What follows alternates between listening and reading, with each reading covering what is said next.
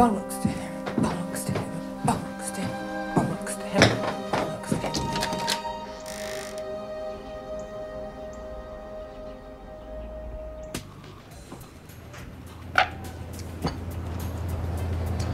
Come on. You don't drink your fatty drinks, you'll never really achieve quality cellulite. Haircut suits you, by the way. No, it does. It does. No gag.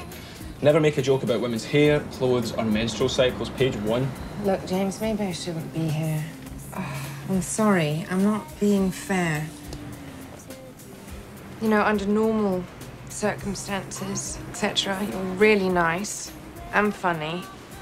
My friend Anna thinks you're cute. Wait, hold. Your friend Anna thinks I'm cute? Your friend Anna thinks I'm cute?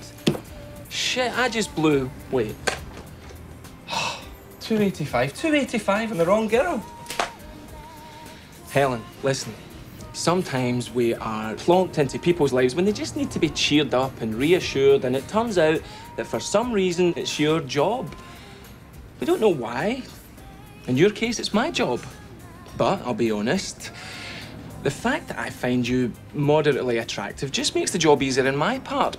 My intentions are completely honourable. I have no desire to overstep the mark, seriously. Do you prefer diamonds or sapphires? Sorry, no. Moderately attractive. Aha! I knew you were listening. Well, you know, lose the sad eyes, the droopy mouth. I could get you an upgrade.